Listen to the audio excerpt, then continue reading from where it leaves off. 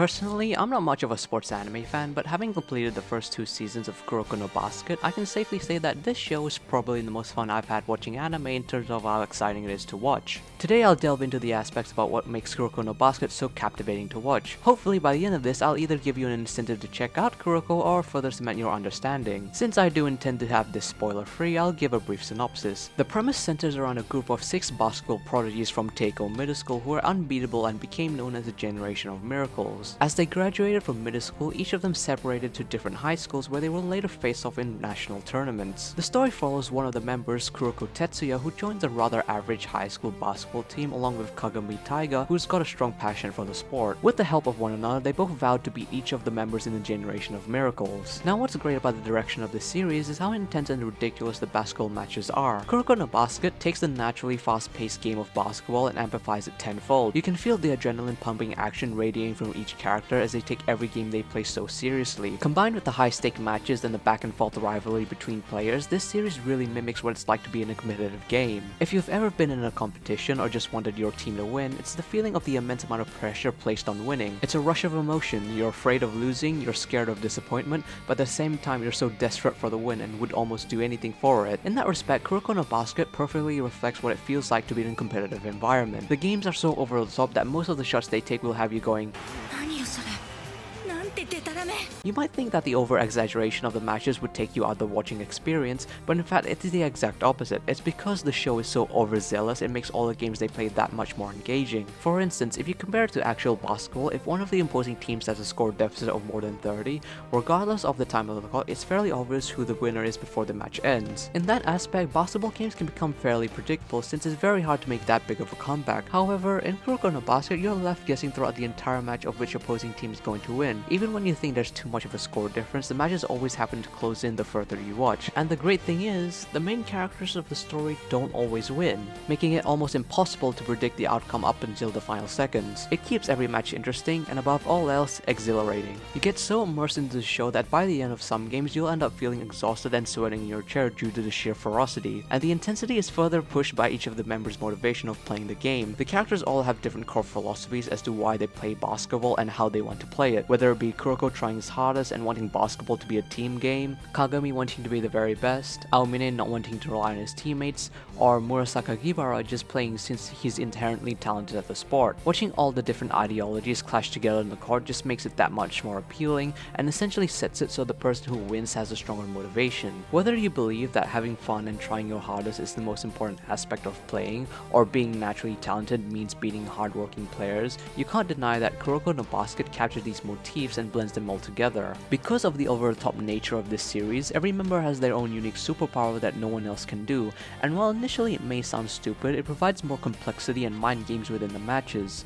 Kuroko being unparalleled in which he uses misdirection to distract opponents to give excellent passes, Kagami with his insanely high jumps and dunking ability, Midorima with his precise trajectory to sink 3-pointers from anywhere on the court, and Aomine doing what he does best, shooting impossible shots. Nonetheless, without these over-the-top extravagant shots, it wouldn't feel like the Kuroko we all know and love. I guess the best way to describe Kuroko no Basket is like watching a hyped commentary over a competitive game between top players. I mean, can you imagine if this series was being watched with professional commentators? But he's used to this, being a player from the East Coast. Oh, 2 dares!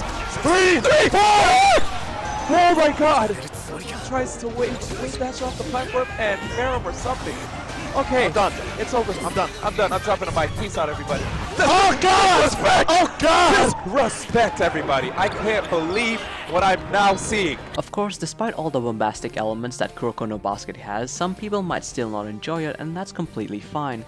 But if your personal gripes comes from the series not being realistic enough, then you've completely missed the point. Kuroko no Basket isn't a show about conveying the technical and realistic skill of playing basketball, but rather it's a show about passion and excitement. You don't watch it for how well written it is, you watch it for how static it makes you feel. The only big complaints I've heard about the series is that people say Kuroko isn't realistic enough, and you know what? I don't think anyone has actually calculated the forces themselves. So, with the help of Dr. Nyaa, even though I'm an engineer, let's calculate the force and velocities of the basketballs and see if they're actually within human capabilities. Of course, I'm going to neglect the really obvious impossible shots, so let's go something that seems possible, such as Kuroko's Ignite Pascai from episode 14 of season 2. In this scene, Kuroko attempts his Ignite Pascai only to have it stopped single-handedly by Aomine.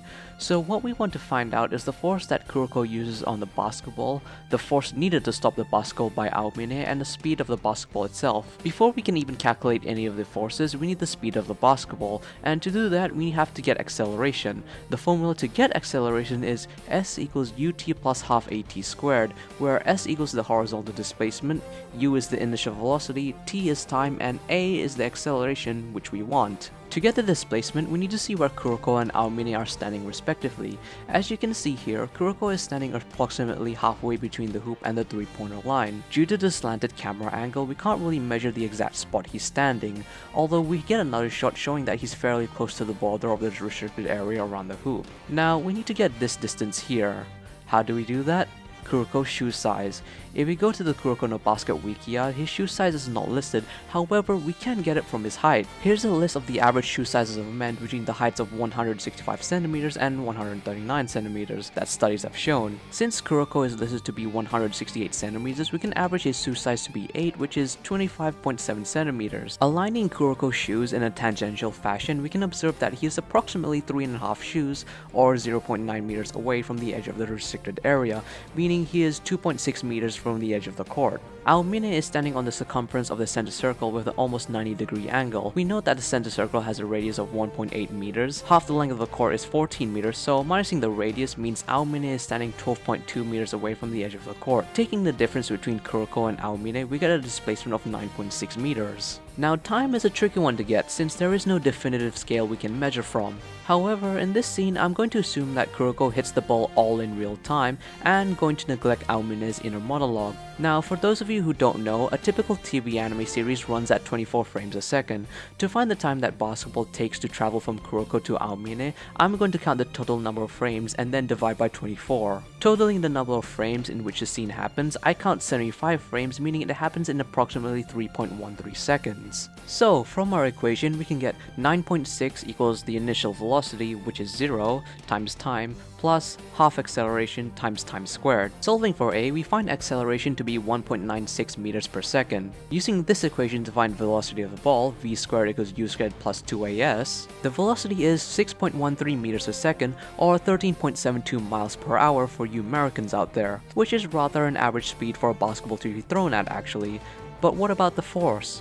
In order to get the force that Aomine needs to stop the basketball, we need to calculate how much drag there is on the ball. The formula for drag is force equals half the density of air times the velocity squared times the diameter times the area times the drag coefficient. Density of still air is measured to be 1.225 kilograms per meter cubed.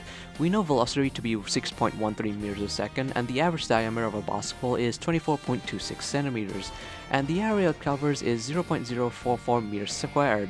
Now, to correctly find the drag coefficient, we need the Reynolds number. If you don't know what that is, well, get educated or something. Anyway, the formula to get Reynolds number is Reynolds number equals density of air times the velocity times the diameter divided by the viscosity of air. Solving this, Reynolds number turns out to be 91,868, which means turbulent flow. Cross-referencing the number with this chart here, we can estimate the drag to be about 0.4. However, a basketball is not a smooth sphere, meaning it has slightly more drag, bringing our drag coefficient estimate to be 0.5. Solving for the drag force, it comes to 0.12 newtons. Finally, solving for the forces, the equilibrium equation is force Kuroko exerts on the ball equals the force Aomine needs to stop the ball minus the drag force. The typical mass of a basketball is this number here, therefore applying Newton's law of motion, F equals ma, the force that Kuroko exerts on the basketball is 1.17 newtons, meaning Aomine exerts 1.29 newtons, which really isn't that superhuman at all. In fact, it's a very small force, about the same as getting hit by a fast-paced tennis ball. So, does this mean that Kuroko's Ignite pass is possible? Ah, if only it were that simple. You see, gravity seems to be non-existent for when Kuroko passes the ball. For the time it took for the ball to travel to Aomine, the ball would have already hit the ground within the first second. So while yes, the forces are most definitely within human capabilities, unfortunately, Kuroko does not abide by the laws of physics. Also entropy. I guess Kuroko no Basket isn't realistic after all. Who would have known? But you should still watch the show because it's pretty great. In any case, I hope everyone took something away from this video, either having an incentive to check out Kuroko, or realizing how clueless they are in physics. Get educated, maybe next time you'll understand. Well, that was an unusual video. Anyway, thank you guys for 10k subs even though I barely upload. I would have made a special video, but I was in the middle of exams and had literally no time. When I started making videos, I really didn't expect to reach 10k, but lo and behold, we're actually here, so really, thank you. I'll try to upload more since I am on mid-semester holidays, but no promises though. I really don't like to advertise my own stuff, but you can follow me on Twitter if you want to see what I look like, or just shitposting in general. See you in another 3 months and yeah. I got nothing.